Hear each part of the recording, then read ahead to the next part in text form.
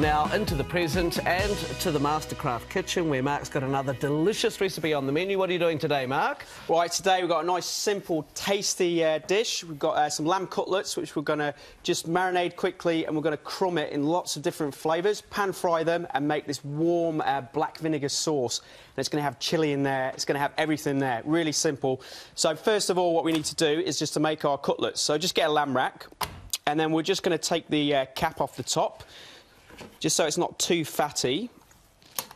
So just follow it down on the bone and just take that extra fat off the top, and also the little shoulder blade in there as well. So just make sure you take that off, and then turn it around, and then you just want to go down the bone and just find out where it cuts through at the bottom, and then you can just take it through the bottom part of the bone like so. And then you get these little cutlets, which we're going to crumb later, and then we're going to pan fry. So just do that to the rest of the lamb, and then we're going to crumb it in some panko crumbs. So these are the Japanese bread crumbs. So you can see here, and we've got lots of different flavours what we're going to put in there. We've got some sesame seeds, we've got some onion powder, we've got some black peppercorns and some roasted coriander seeds. It's going to be absolutely fantastic. And then come back a little bit later, we're going to make this black vinegar sauce. So we'll talk about black vinegar, and we've got soy in there, mirin in there, sweet soy, and lots of chilli. So come back a bit later and we'll get that on. Mike and Mark have some help in the Mastercraft kitchen from Dave Baxter from Avalanche City. Thank you very much, Mal. We are in the Mastercraft kitchen and Dave Baxter is with us. How are you, Dave? I heard you're actually quite a dab hand in the kitchen. I do like, I like baking, actually. I'm like a bread baker. A bread baker? Specifically. OK, I tell you what, we are going to learn more about you as the time goes by. But are you keen to get your hands dirty? I am, yes. Good. OK, nice. Well, I'm going to hand it over to Mark and he can tell us what's happening. Right, so we're going to crumb the lamb. Yep. Cut the racks into cutlets, so we're going to crumb the lamb now. So I've got some coriander seeds, just lightly toasted. We're going to crush them, and some black peppercorns as well. So just going to crush them, put them through the panko crumbs. Nice. We've also got some sesame seeds going in there, and some onion flakes as well, just for some extra flavour. OK, this is going to be the best crumb I've ever seen, I think. Yeah. Can you remember how to crumb? Yeah, I do, actually. I do. No, do you go flour first, then the egg, and then the... No, I've done it the wrong way. No, you're right. Is that right? Yeah. Good. OK, cool. Well, Dave can do it today. Right, I don't want to embarrass myself. So you come over here, Dave. Right, so basically, get your cutlet. OK. Through the flour, sort of get it in there. Give it a sort of a shake off. You only want a light coating of the flour. Through the egg. And then... So keep one hand for the egg, so you get one hand dirty and Only one hand clean. This is the best tip he'll give you. And then pop it in. Did you? Give it a shake. Oh, all in there, OK. Yep. And I've forgotten, I've got to think about it now. And then you can take it out with your clean hand. OK. Because it won't stick. Hand, take out. Yeah, and then you can just pop it back on the board. But don't start putting your eggy hand in there, otherwise you'll crumb your fingers. Yeah, it turns into a disaster. I have done that, yeah. We've Because we make arancini, and I've never learnt the technique, and it goes all like a big hand full of breadcrumbs. OK. So shall I do it? Yeah. So you can do all those. OK, good work. Let's do that.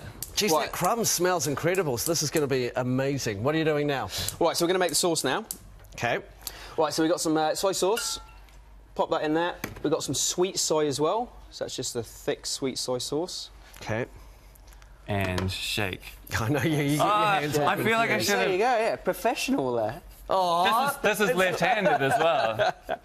He was. You were probably left-handed last time. Yeah, you're right. Yeah, I was on the wrong side. I got it all wrong. Oh no! I just disobeyed the golden rule and put my hand in there. Yes, he did it. Somebody else did it. It's so hard to resist. It's not easy, this cooking, like. See, the good thing is no one's ever going to forget this at home now, are they? Right. You're off the hook now. Yeah, I'm off the hook. Right, what have you got? Right, we've got some black vinegar going in there. Yep.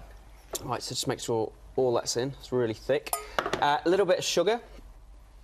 Pop that in, and we're just going to heat that and just melt it all down. And mirin as well, so a little bit of mirin in there. Just going to get that heat. Yeah, what's mirin? Yeah. Mirin? No, I'm glad you haven't. I've heard of Helen Mirren, but that's about it. Tell us about mirin. Just a sweet cooking wine, Japanese. OK. So it just gives it a nice bit of sweetness. And chilli. So I'm just going to chop this chilli up. I'm going to leave the seeds in because we want it nice and spicy. Okay. Okay, so get all that in, and I'm going to warm it up. I'm going to dissolve it, and I'm just going to cook it, sort of simmer it for about 5 minutes. Am I supposed to be keeping up? Yeah. Okay. Yeah, I was we gonna say- need more than 2. There's a few more than just 2 of us here in the Yeah, studio. yeah, all right. Keep going. Good work. I love it when we put our guests to work. Yeah, I know. And, you know, it's actually been about 13 years since I've handled meat, so Oh, this wow. is just for you guys. Okay, nice. Oh, you're Are you really gonna try the stepping meat it up. after? Yeah. No. He's not going to eat it. Oh, good to have you in here doing that then. See, there's nothing wrong. Doesn't hurt, does it? No, it doesn't hurt me at that's all. Well, that's all right. That just means there's more land for us.